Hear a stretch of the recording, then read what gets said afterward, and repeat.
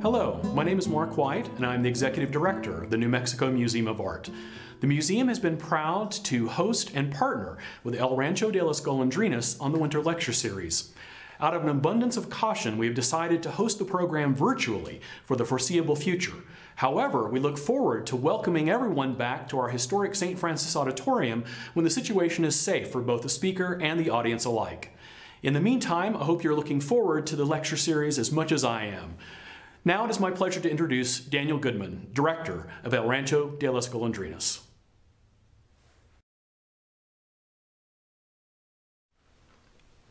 Thank you, Mark, and good evening. My name is Daniel Goodman, Museum Director of El Rancho de las Golondrinas Living History Museum, and welcome to the 2022 Winter Lecture Series, Speaking of Traditions, right here on the Golondrinas Live Sessions. Like Mark said, it's our hope that we'll get to see everyone in person at our next lecture in the St. Francis Auditorium at the end of February. El Rancho de las Golondrinas has been putting on this lecture series since 1999, making this the 24th year. And we're happy to be partners with the New Mexico Museum of Art in presenting this lecture series. Everyone can support both Golondrinas and the New Mexico Museum of Art by becoming members. It makes a difference and goes a long way in supporting both of our organizations. Just check out our respective websites for details and to join from the comfort of your own home. In case you didn't know, we are celebrating our 50th anniversary this year, and we are hosting 50 events for 50 years. This lecture is event number 2. And today, January 25th, 2022, is officially El Rancho de las Golondrinas Day, as proclaimed by the New Mexico State House and Senate. Thanks to Representative Chandler and Senator Stefanix for sponsoring this memorial. But tonight, we're honored to have John Mulhouse speaking on his recent book, Abandoned New Mexico, Ghost Towns, Endangered Architecture, and Hidden History. John Mulhouse started the City of Dust blog in 2004, dedicated to photo documentation of the numerous derelict historic buildings and abandoned places along the Georgia-South Carolina border. Following a move to New Mexico in 2009, he began to explore the history of entire towns, rural places often forgotten by all but those who still live there and love them. He's collected thousands of images of the state's past as seen from the present. He remains a hunter of ghost towns, empty houses, endless ribbons of asphalt, and more. He currently resides in Norman, Oklahoma. Please welcome John Mulhouse. Thank you everyone for tuning in tonight. I sure wish I could be there at the St. Francis Auditorium in Santa Fe with everybody, but times being what they are, we're going to have to pivot back to the virtual presentation, but we can still learn a little bit about ghost towns tonight, thanks to El Rancho de las Golondrinas for making this work. And again, thank you all for being here. So my talk is called The Ghost Towns of New Mexico, from the Old West to the Atomic Bomb and Beyond. So I'm covering a time period from just about the late 1800s through World War II and into the 1960s. So kind of covering a lot of ground there. This is the First Presbyterian Church of Taiban, New Mexico, just about my favorite ghost town building to visit and photograph out on the Eastern Plains. You may have seen shots of this elsewhere. A lot of people take pictures of this. It's just a charming place to be, especially on an evening like the one shown in this photograph. So what I'm going to talk about, the road ahead, as it were, is just a quick background on how I ended up spending so much time in ghost towns, some definitions and types of ghost towns in New Mexico, so that we're kind of all on the same page when we're talking about ghost towns. Then a short survey of New Mexico ghost towns, just looking at a few of the different types specifically, and then we'll end with a little ghost town philosophy and some musings about why we seem attracted to ghost towns. This is a convent in Roy, New Mexico, built in 1897. I believe they stopped using it about 1970. It's just a beautiful, evocative building out there in Hardin County. Hardin County, I believe, is the largest county in New Mexico. It's the least dense for sure. Roy itself is not a ghost town, and I'll talk a little bit about what we mean by ghost towns shortly.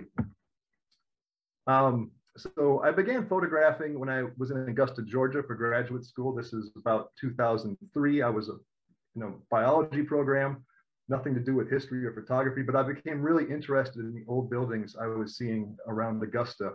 I'm from Minnesota. I'd never seen buildings this old before, let alone ones that were sort of derelict or abandoned. Like this one, the Goodale Inn, which was built in 1799, one of Georgia's oldest unaltered buildings at the time, listed on the National Register. Some famous politicians lived here, some famous military people. When I took this photo, it was essentially open to the elements. You could walk in the back door, walk up and down the stairs. And in Minnesota, these buildings just don't survive the winters if you don't maintain them. So these were really charming and evocative places to me. And particularly a farmhouse I used to visit was torn down before my eyes. And that's when I thought, like, I really got to document these places, like the Goodale, which itself was sadly torn down in 2017 after some efforts to restore it failed. So that building is now gone. That's a theme we're going to sadly see throughout this talk.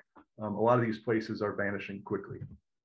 So photography is what really led me to my interest in history. I still shoot a lot of film. I do admit to getting a little artsy sometimes. This is a Pentax K1000 that I really stupidly left here on this Cormac McCarthy quote in Knoxville, Tennessee. I wish I had that back. It was broken at the time, but now film has kind of come back around and it would be worth repairing. This is the Escondido School, shot with 120 film. This was taken with a plastic film camera.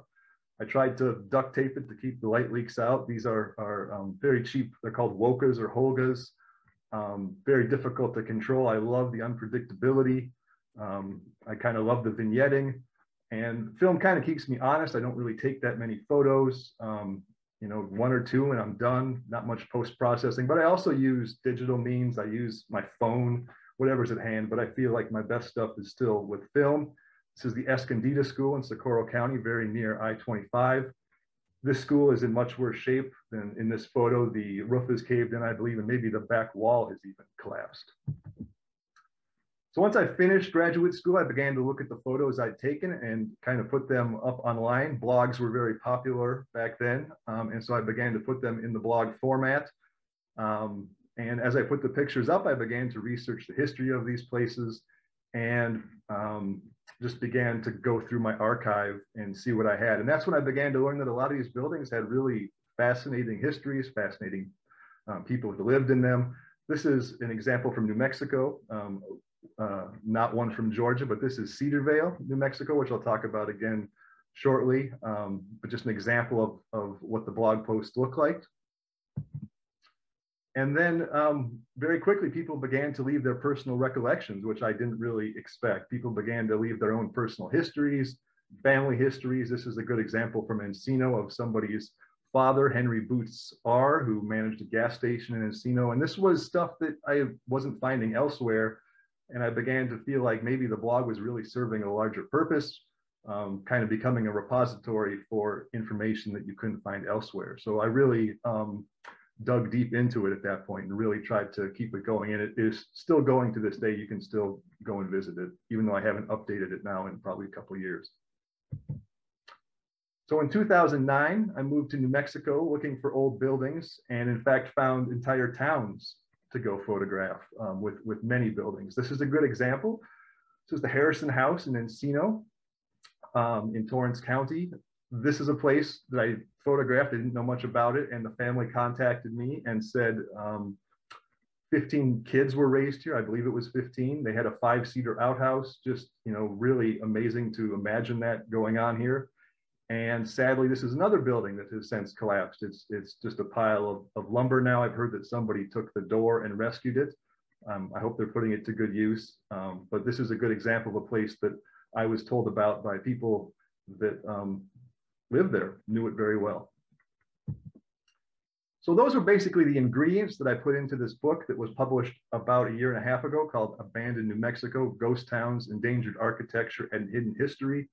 The subtitle is pretty unwieldy because it's not just ghost towns. I have the St. James Hotel in there. I have the Mills Mansion in Springer. I have some places that are maintained but are interesting. And the abandoned component is really the publisher's series. So not every place in the book is abandoned by any means, but there are a lot of ghost towns. The majority is ghost towns and somewhat abandoned places. So unfortunately, the book is not available for the most part right now.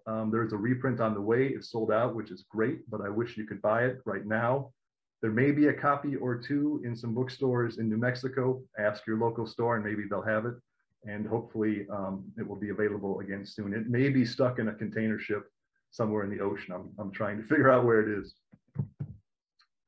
So we should really get some definitions right now so that we're all sort of on the same page. So what is a ghost town? Is it a place where nobody lives? It's inhabited only by ghosts. This is a great view from the Elizabethtown Cemetery looking out over the Moreno Valley. Not a bad final resting place.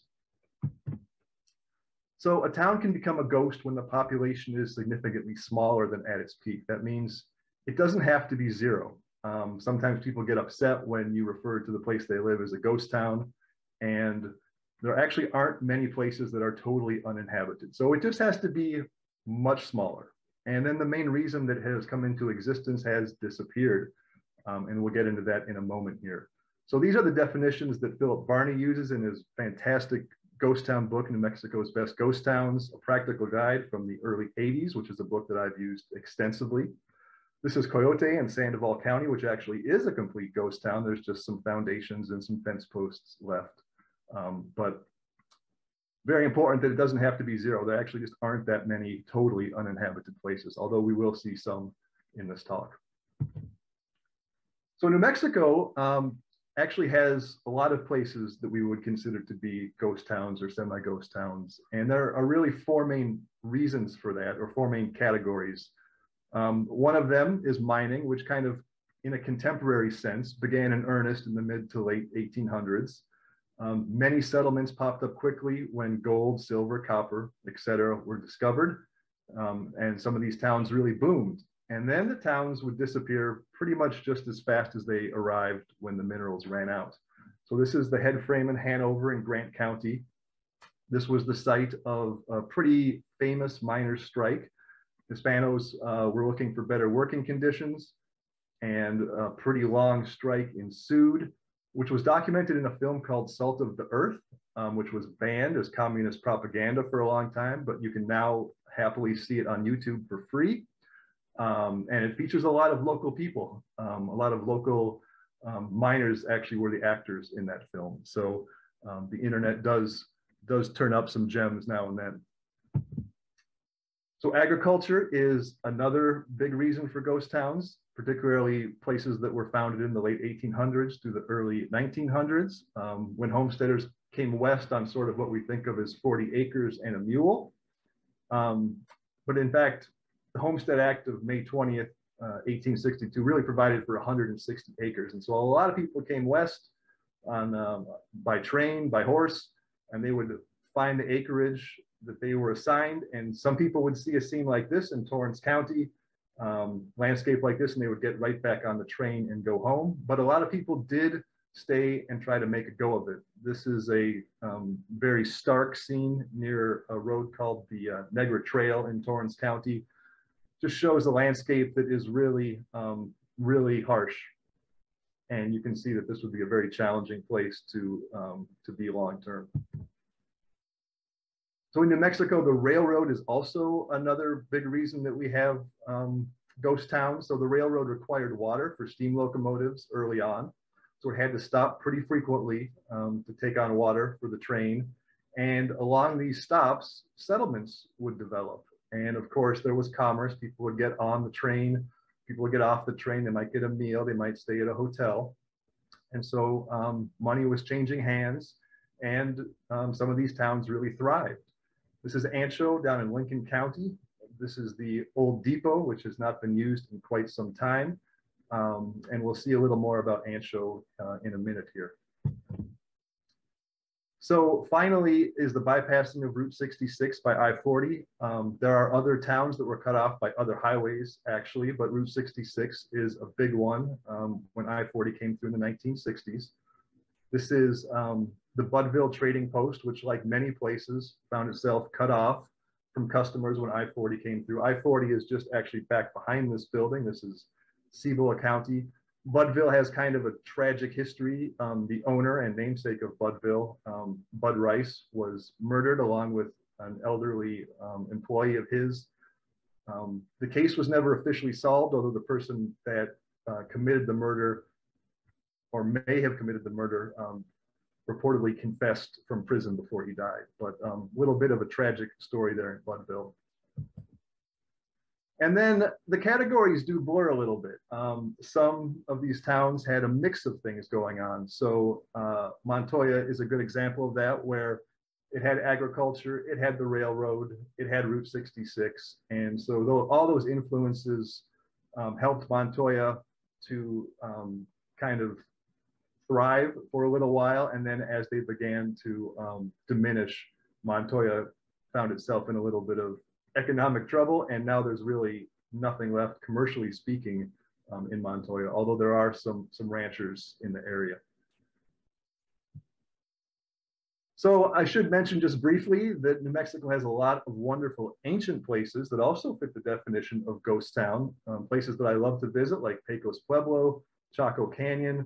I spend a lot of time in these places. This is a bowl. I can't tell you where that is because it's still out there, but I love to go to these places too. But this is beyond the scope of this talk, and I would get way out of my depth if I tried to talk about these places right now. But just thought I would put that out there that yes, I actually do consider these to be ghost towns as well.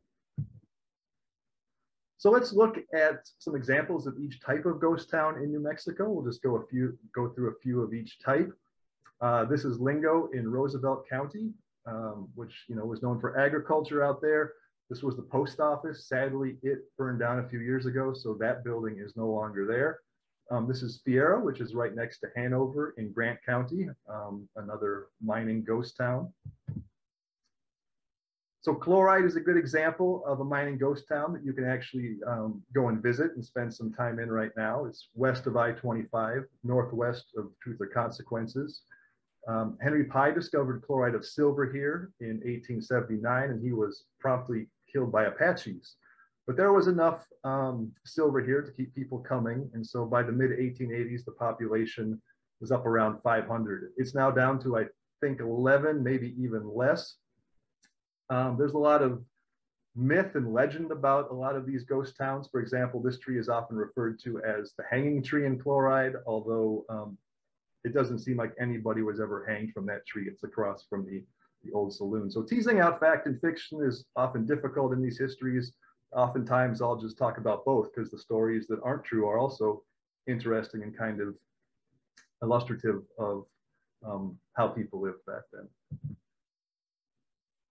So Chloride was hit by the panic of 1893, like a lot of mining towns were. It destroyed the mining economy in many places. That's at that point there was too much silver in circulation and not enough gold, and so silver was devalued by the government, and that caused Chloride to decline pretty quickly.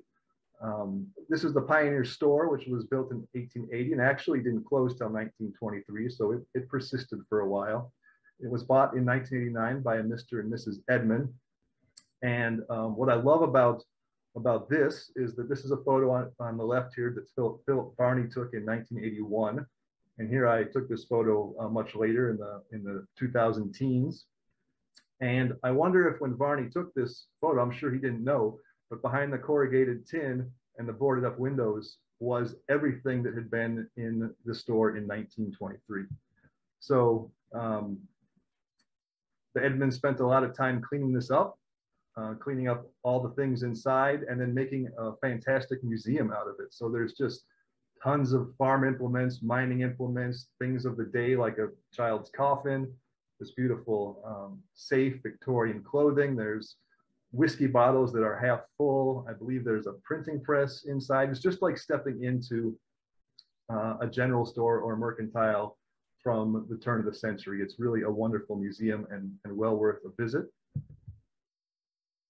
A place that actually has much less going on in that regard is Kelly, which is south of Highway 60 near Magdalena. In 1866, Colonel Old Hutchison filed a couple of mining claims out here. He gave one to Andy Kelly, a friend of his, and then jumped Andy Kelly's claim. So Kelly's named for someone who never actually mined this area. I often like to figure out what the place names of these locations are, you know, where they came from. You can learn a lot about the history just by knowing why it was named what it was. So they mined silver and lead here initially. The town was laid out about 1870, and Kelly boomed. It said the peak population was about 3,000. It's not uncommon for these estimates to be really inflated, as we'll see in a moment. It's possible that Kelly really did have 3,000 people, though, in this particular case. It said that beds were rented in 8-hour shifts, so someone would come and mine for 8 or 12 hours, get tired, come to take a nap, and you know the person who had the bed would then go out and do their own mining. So there might have been a lot of activity here. This is the Attribution smelter, which is a great ruin out there. So Kelly got kind of a second mining wind with zinc and smithsonite. This is a great photo of Kelly in its prime, taken by Joseph Edward Smith, who documented a lot of what was happening in the Socorro area around that time. As I said, here's the Attribution smelter, just a great evocative mining ruin.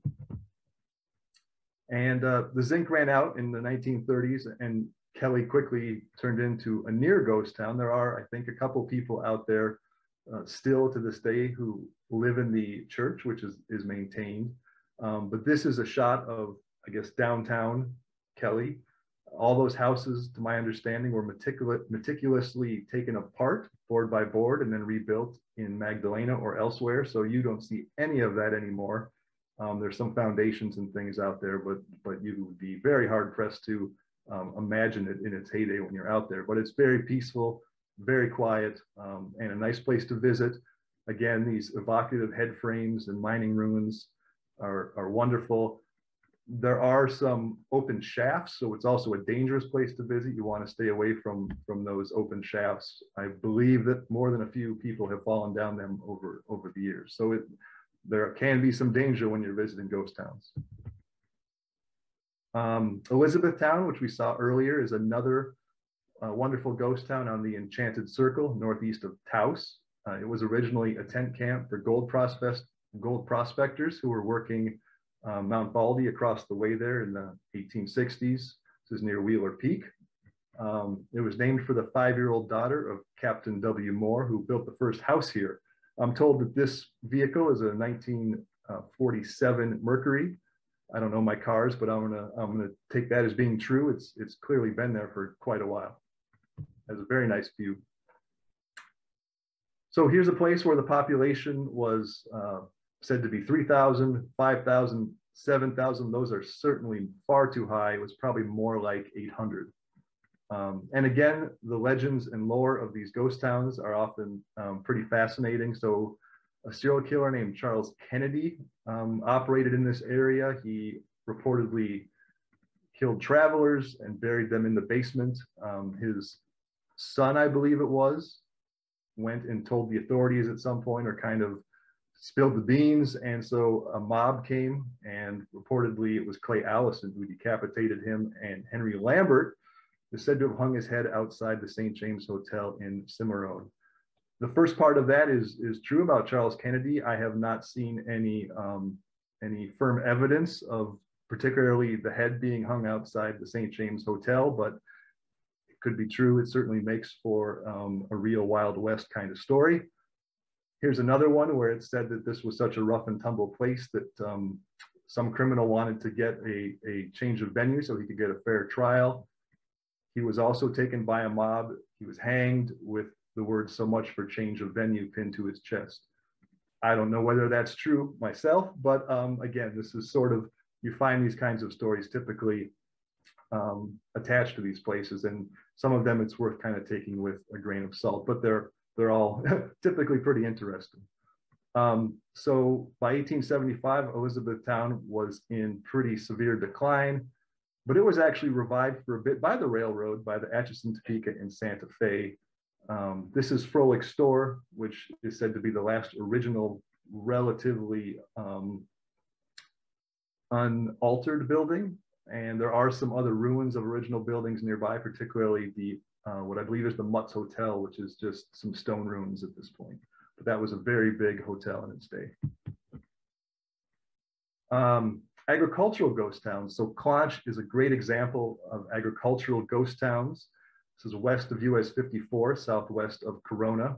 It was settled around 1890 as Dubois Flats and renamed Clonch for a local rancher, L.H. Clonch, who had a cattle company. This was about 1930 when it finally became Clonch. So it really flourished for a time because of pinto beans. This is the center of the state. This is what was then the pinto bean empire of Mountain Air, Willard, Cedar Vale, places like that where dryland farming was producing pinto beans. This was huge in feeding the troops in World War I in particular. So a lot of farming going on in this area. And then, of course, you know, right around the time that Clonch actually became Clonch, the Great Depression and the Dust Bowl arrived. And as with many places in the country, Clonch never really recovered from that 1-2 punch.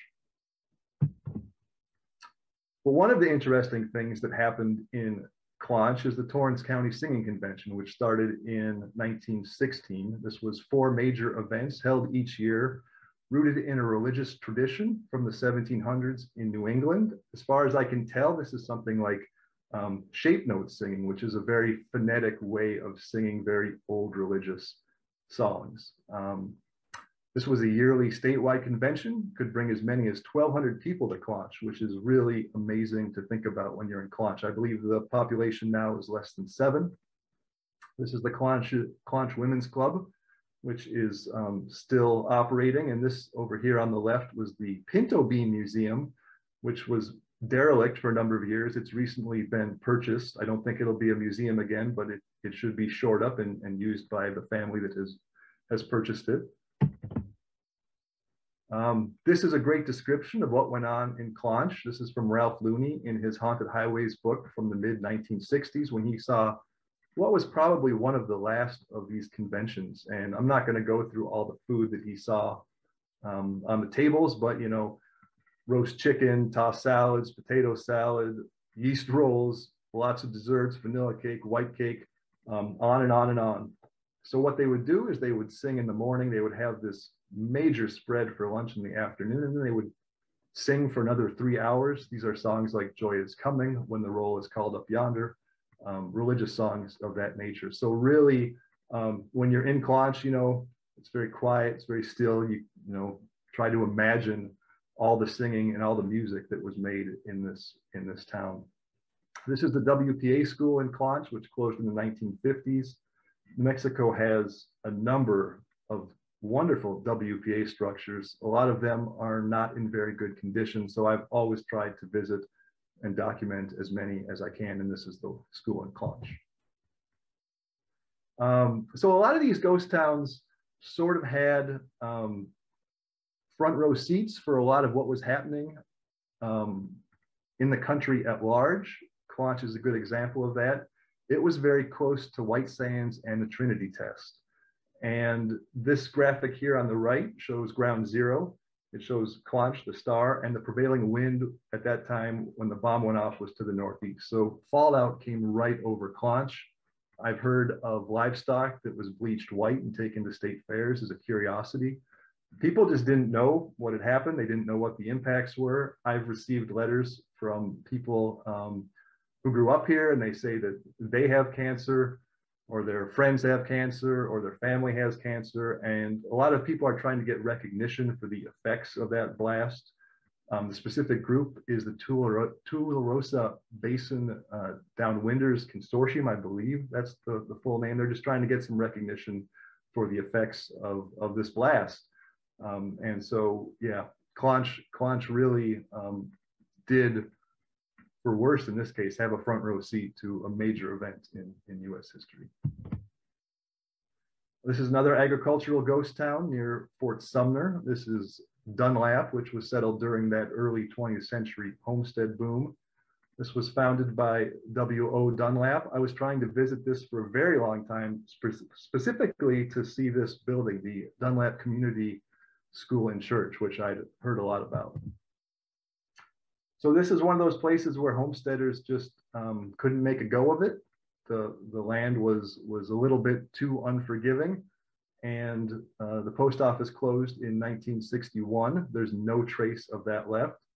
But this school and church is really fondly remembered. They had dances here, they had parties, the community would meet to discuss things.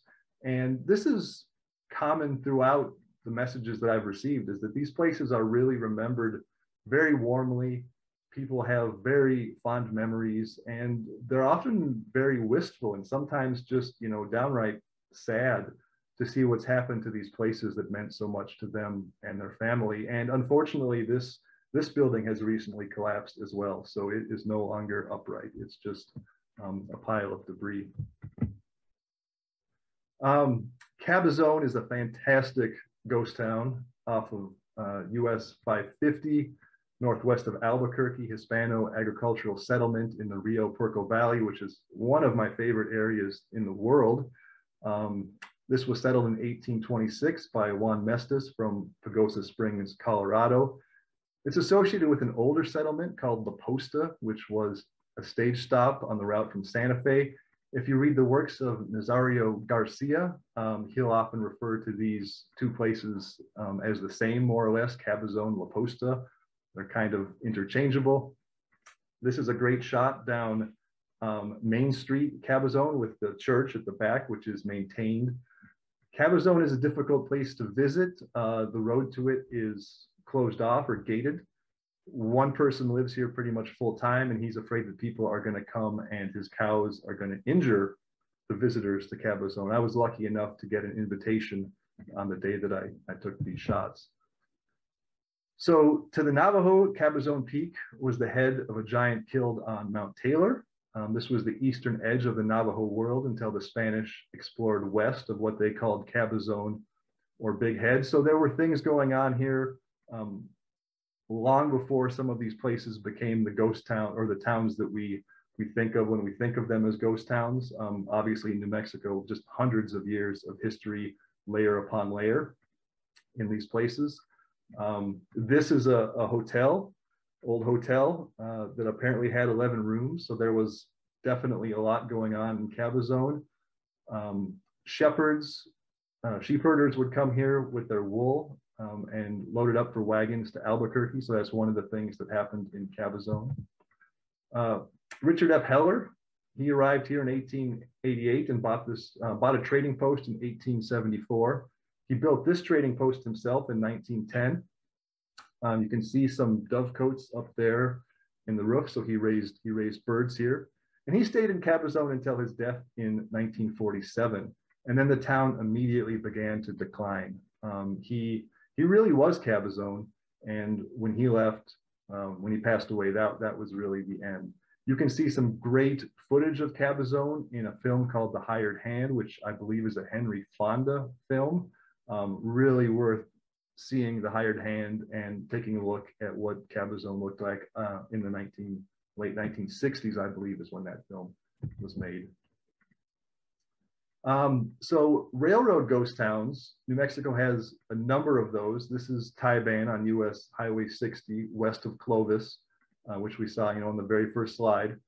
So the Atchison, Topeka, and Santa Fe Railroad staked out a number of towns in the Eastern Plains about 1906 along what became known as the Berlin Cutoff. They were really looking for a way to move trains across the state that wasn't up through Raton Pass, which has a very steep grade. So this was a flat piece of the state that they could move trains through more easily. It's named for Taiban Creek. Taiban may refer to horsetail, which is a primitive type of plant, or it may refer to something like three creeks coming together in this area. No one really knows what Taiban means. The peak population here was about 400, mostly farmers and sheep herders. This is the Taiban trading post on Highway 60 right there. If you look through the window, you can see a Ross Perot campaign shirt hanging on a rack. I guess that's what, the 1980s probably. So that shirt has maybe been there for a while. Again, talking about, larger popular history, Billy the Kid spent some time in Taiban. He and his gang were captured in a place called Stinking Springs, which is essentially Taiban. This is a picture of the cabin that he and his gang had to hide out in with Pat Garrett outside. Charlie Beaudry was killed here. This cabin is gone, although the imprint of it can still be seen on the ground. Someone sent me some great photos from, I think, a drone or something. I haven't had a chance to go out and look at the site itself. It's on private ranch land, but you can plainly see where this was, and I'd sure like to get out there sometime. So maybe somebody will give me an invitation. So here again is the First Presbyterian Church of Taiban. As I said, this is one of my favorite places to visit. This was completed on December 22nd, 1908. Cost about $250 to build. Less than 100 of that could be covered by the congregation. I believe the Baptist church loaned them some money to finish building this. The first sermon was held by John R. Gass, sparsely attended due to cold weather. It gets windy, it gets cold out there. And in the early days, this was a tough place to set up house. A lot of people visit this church. They write prayers on the walls. It's just really, like I said, a very evocative place to be. My understanding is that in the last year or two, maybe some of the steeple has started to come apart even more. So it's weathering fast, unfortunately. Taiban was also known for bootlegging. West Texas was dry. People would actually fly their planes in to get alcohol from West Texas. This is the Taiban airport with the high school in the back. That's really hard to imagine now. All that is gone. There was a place called the Pink Pony Saloon and Dance Hall, which featured cockfights and a snake pit. That building still exists. I believe it's a horse boarding facility, just a little bit to the east of, I guess, what you would call downtown Taiban. The cockfights in the snake pit were actually advertised on flyers. One of those is in the Billy the Kid Museum in Fort Sumner. The last church service was held in 1936, although I think they still had things going on there later than that, like weddings and events. But by 1960, the only business functioning in Taiban was a bar. So make of that what you will. Here's the Taiban church when it still had its bell, and you can see the high school there behind it. That high school is long gone. There are maybe just some bricks left back there. Yeso is another wonderful railroad ghost town, one of my favorite ghost towns. A lot of intact neighborhoods, a lot of intact structures out in Yeso. Again, this was Atchison, Topeka, and Santa Fe coming through here with the Berlin Cutoff in 1906. Yeso translates as gypsum, which is a reference to what really made the water undrinkable for the residents, but was fine for the trains apparently. And then it added another S in 1909 for some reason. No one knows why that happened. This is the Yucca Hotel, which I'm sure was a railroad hotel where people just walked across the tracks across the road and then, you know, spent a night or two in the hotel. I've never seen a picture of the hotel in its heyday, but I'd sure love to. Eventually it became a frontier museum, I guess, and is now clearly in the final stages of deterioration, but just really a great ghost town. So as I mentioned, after World War II, steam engines were replaced by diesel, and the train just went right past these places. So no one needed to really stay at the Yucca Hotel. And the surrounding land just was not very good for farming, and these places quickly began to diminish. This is the Super Service Drive-In, which I'm sure was a garage, filling station maybe.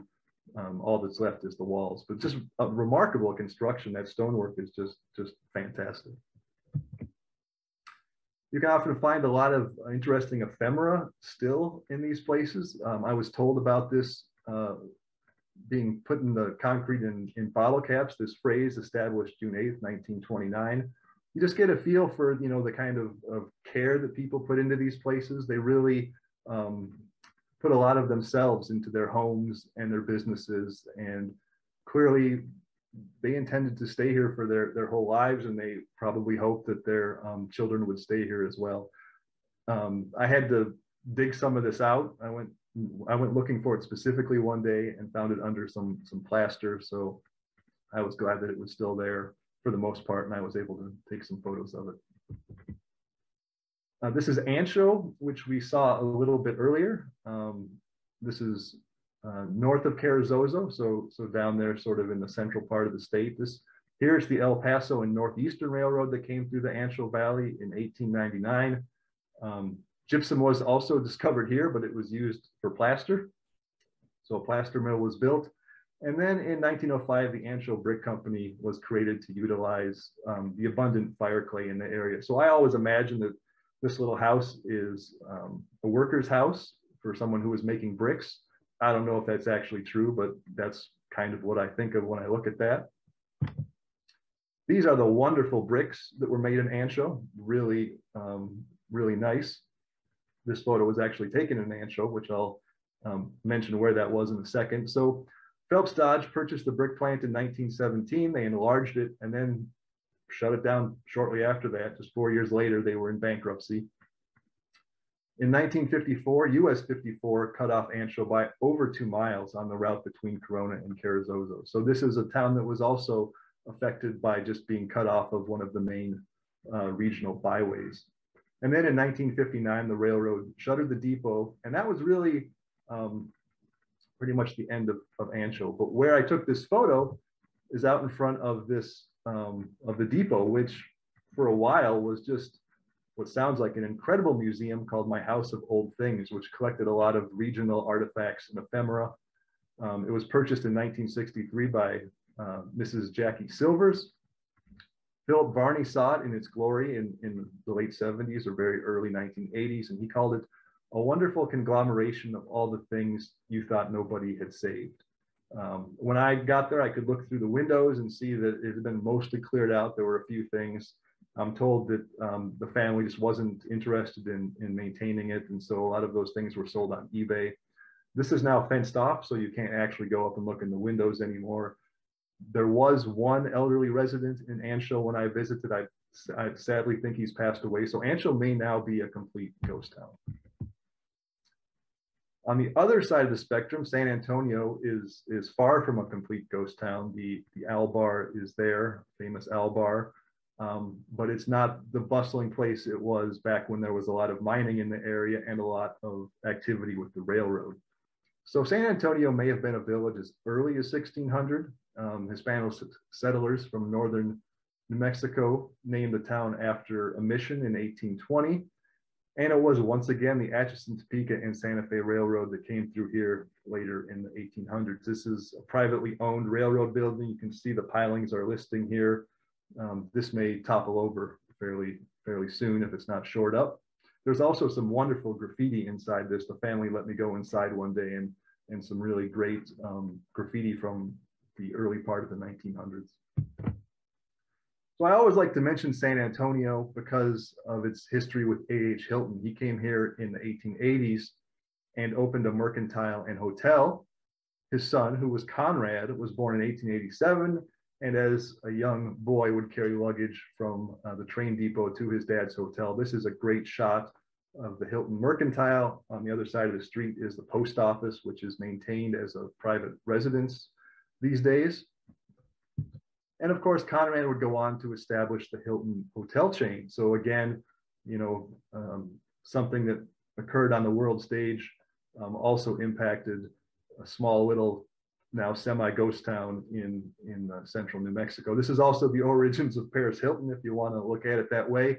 I don't know if these are really the foundations of the Hilton Mercantile or not. This is where the Mercantile was.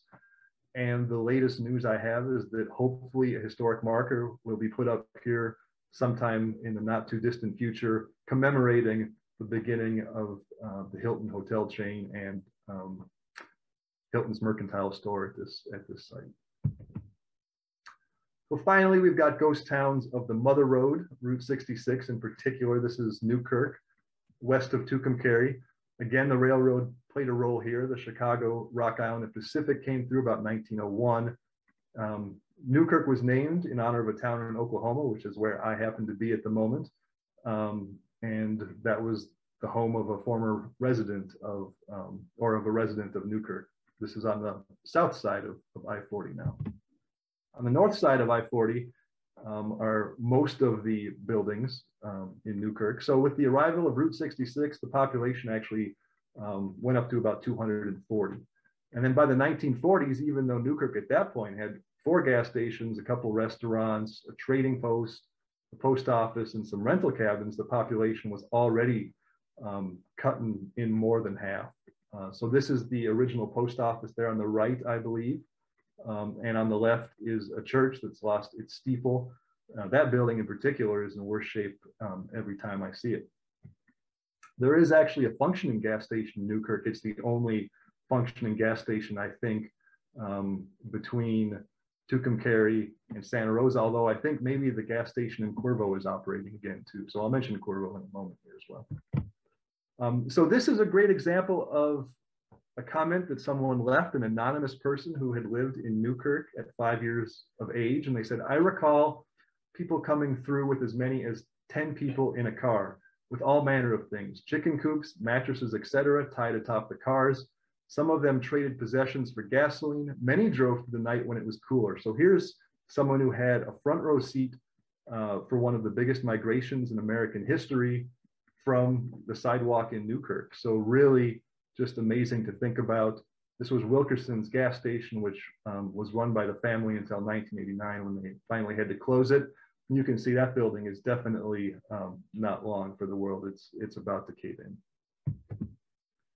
This is Cuervo, which I mentioned a second ago, not too far from Newkirk, just a little bit west, located on a trade route which was active since the 1500s. Also established with the Chicago, Rock Island, and Pacific Railroad. Cuervo means crow, named for a hill not too far away, Cuervo Hill. Here's a picture I took with that 120 medium format film, very, very cheap film stock, but I love the fact that it has this sort of strange striation to it. I really find that stuff interesting. It sort of speaks to my artsy side, I guess. So in 1910, cattle and sheep ranching expanded into this area, but it was really Route 66 that caused Cuervo to kind of grow. It had two of everything when Route 66 was there: two schools, two churches, two doctors, two hotels. This was the post office and a grocery store. You can still make out Cuervo, New Mexico, barely up there at the top of the building. This is my favorite building in Cuervo, the old District Number 6 school, built around 1930 and closed in 1958. This is the inside of it. When I walked in there, I was just immediately struck by how it felt to be inside this building. The beautiful patina on the walls. You can see the outline of the blackboard there, this wood burning stove. This was purchased by an elderly lady in 2012 for just over $10,000. And she did restore some of it. I know she put a roof on there. She shored it up a little bit. So this scene is definitely gone. I'm not sure what she's doing in that building at this point, if she's staying there sometimes or what the ultimate use is. It seemed like the restoration went, only so far and then kind of stopped. And I should mention at this point that Cuervo, some of these places are not super welcoming to visitors. They don't really like people roaming around some of these buildings with very good reason. They're dangerous, there's liability. So Cuervo has put up signs that say no parking anytime along what are almost deserted streets. And so I don't recommend that people go there for that reason. And when you're visiting a ghost town, these are often people's homes, and it's really worth remembering that you should be very respectful. People will come up and talk to you. You should talk to them. If you know a little history beforehand, it will help that conversation. Often people are very forthcoming and welcoming, and they'll tell you as much as they know. They're just happy that someone's interested in the place that they live in. And so that's really something to keep in mind when you're going to these places, and a lot of private property as well. So I can't stress that enough, to be respectful. Finally, as far as Route 66, on the far western side of the state, we've got Blue Water, which is west of Grants. This is a place the Navajos referred to as large cottonwood trees where water flows out. When Route 66 came through, a lot of trading posts popped up in western New Mexico, into eastern Arizona. Those crafts were and art were sort of exotic to people from the Midwest or from the East, and so a lot of commerce was done along Route 66. This is one of those trading posts, the rattlesnake trading post. There was also really a lot of interest in exotic reptiles like rattlesnakes themselves. Jake and Maxine Atkinson bought this building in 1946, and for a while had the largest collection of cobras in the US in this building, which is really hard to imagine. You can still see Rattle SN, the rattlesnake trading post up there at the top. And this is the rattlesnake trading post in its heyday. Also hard to imagine when you're out there. So in 1951, it was sold to Maxine Atkinson's sister, and then it kind of faded away. I don't know the history of it after that, but just really a Route 66 relic, like really in sort of exemplary trading post of the time. So I'll finish up here with just a little ghost town philosophy, if you will, just some thoughts about why we're attracted to ghost towns. This is the Fraser School in Chavez County, very near Roswell. Just a great stone building. I mean, you can see the craftspersonship that went into that. Really, really an amazing building. A complete ghost town. Fraser is adjacent to a place called Acme, also a complete ghost town. So this is an example of a place where there is nobody anymore. So, I often talk to other ghost town aficionados, just people in general, about why we're attracted to ghost towns. What is it that we find about them that's so evocative? This is Cedarvale in the Pinto Bean Empire. We call this building the Danger Snakes building for obvious reasons. I've never seen a snake near this building, but I'm sure they're there. So it's always a good idea to heed the signs in ghost towns, because they're probably there for a good reason. So are we longing for times we never knew? What in Portuguese is called saudade, something that we've lost and can never get back, or maybe something that we never knew and wish we had known. I think that is an element of what we feel in ghost towns. This is the Mission Church of Santa Casia in Socorro County. This was hit by floods on the Rio Grande, which is very nearby. On 2 separate occasions, it was washed away. This is a very evocative church to be in. You can still walk through it. It looks like some people still go in there to pray. Just behind me in this photo is the old school, which now they run horseback trips out of. So if you go down to that area, you might want to take a horseback trip, which would be, this would be a spectacular area to go horseback riding. Is it nostalgia for this vanished lifestyle and economy? Given the complexity of modern life, the digital age, do we just want something similar, something slower, something less expensive? This is the Curry Mercantile in Duran in Torrance County. This is a great vintage photo of the Curry Mercantile with Anton Curry actually there on the right. I went and photographed this building presently, I think maybe just a couple of years ago. And when I photographed it, I didn't really know its history. This is a good example of how I used to work, where I would just go to a place, photograph it, then learn the history of the building. Turns out that this was a place where a murder occurred. Anton Curry was killed here by assailants. His son, this is in the middle of the night, his son drove the assailants out by throwing cans of food at them. And so they left. 3 of them were captured, 1 escaped to Mexico, and those 3 men were hung. Those were the last judicial hangings in the state of New Mexico. And I had no idea when I photographed that building that that's what happened there. So it's really worth doing your research beforehand, so you kind of know what you're looking at when you're there. But really an interesting thing to learn about that building, the Curry Mercantile. It is worth remembering, especially these days when we're in year 2 of a pandemic, that this was an often hard and sometimes tragic life out there on the plains in particular. And you often go to cemeteries and see families that have died in very short order. Pandemics like yellow fever, of course, tuberculosis was rampant at much of this time. And I have to be careful not to romanticize the past too much, because these were difficult places to be, but also these were very resilient, strong-willed people to come out here on the frontier and really do their best to set up a life for themselves, and in some cases succeed quite well. So very, very hardy folks out there in these places. And sort of along with some of what we're going through now is that the way we live does change, and nothing is truly permanent. And what we think is going to be there forever, I'm sure a lot of these people in these ghost towns thought that they had moved into a place that would persist for decades and decades. And in many cases, that didn't happen. And people had to move on and find a different way to live.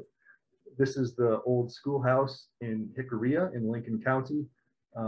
Again, just a wonderful, wonderful structure to go visit and photograph. I've been told there were dances in this building, and it's just really, the construction is fantastic. So just a great place to go visit down there in Lincoln County. Sometimes I'm not even sure how to describe what I'm seeing or feeling, which is why I think that the photographs are still so important to me. This is the Amistad School in Union County, taken with that medium format film. This is a WPA school, and you can imagine all the students coming and going from this school over the years, and there might not be any more students in this school ever again.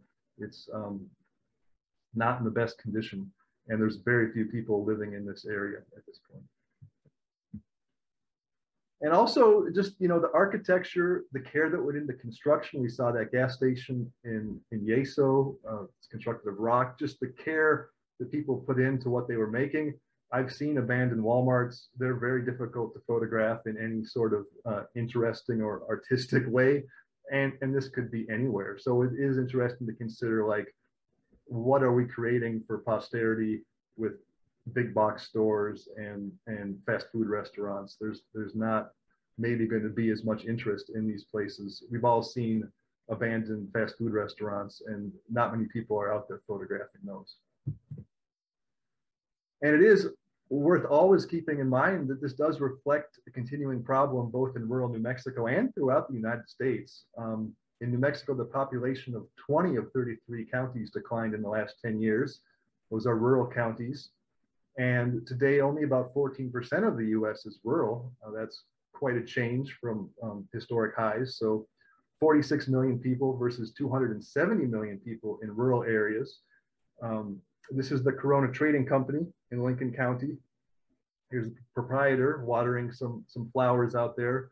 Established in 1902, and sadly this closed a few years ago. There's just not many people driving US 54 and stopping at the trading company anymore.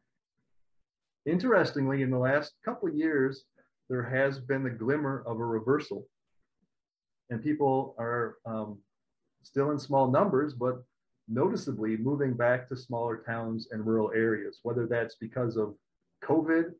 Remote working, of course, has made that feasible when it wasn't previously. People are wanting to escape the high cost of living in other places. We've had some serious issues with climate change and weather disasters like fires and floods. It'll be interesting to see if this trend gathers steam and continues in the future. But there is just a little glimmer of people starting to come back to some of these places. So that will be interesting to watch.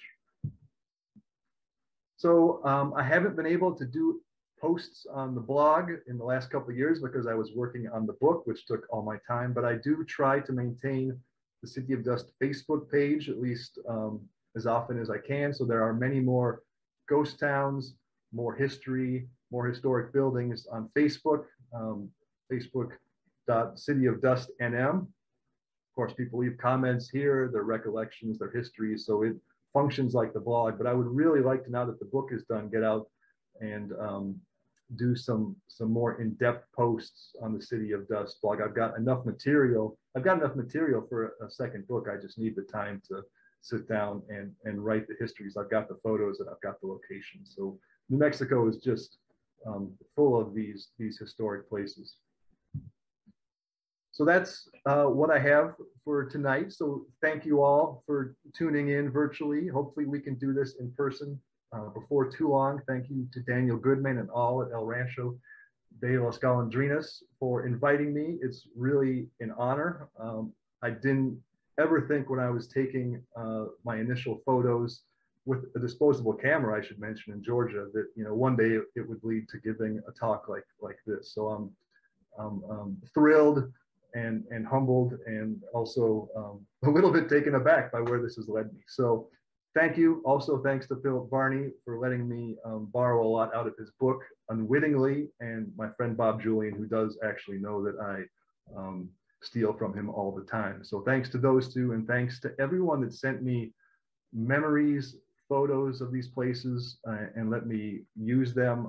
You know, it's really means a lot that people trust what I do enough to kind of share what are often very vulnerable feelings and very personal recollections. So thanks to all of them. And of course, once again, thanks to you for being here. I'll just mention this is Monticello in Sierra County, which is also just a fantastic, charming place to go and visit, with a wonderful WPA school that's in ruins, but very, very good to go and photograph. So again, thank you. And if you have questions, you can contact me through Facebook. I'm happy to reply. I try to reply to everybody. So good night.